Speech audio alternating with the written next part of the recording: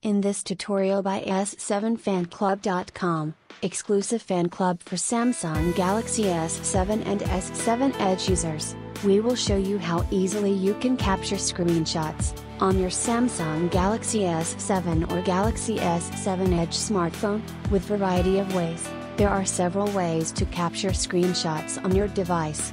Screenshots will be copied to the clipboard and saved to the screenshots folder in the gallery.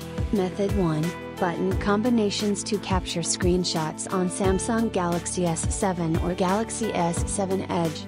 You can capture a screenshot by simultaneously pressing the home key and the power lock key for 1 to 2 seconds. Method 2. Using motions and gestures to capture screenshots on Samsung Galaxy S7 Edge or Galaxy S7. Capture a screenshot by touching the screen with the side of your hand and swiping across from left to right, or vice versa. For more exclusive content for Samsung Galaxy S7 and Edge devices, please make sure to subscribe our YouTube channel and keep visiting our website s7fanclub.com. See you guys in the next informative tutorial guide.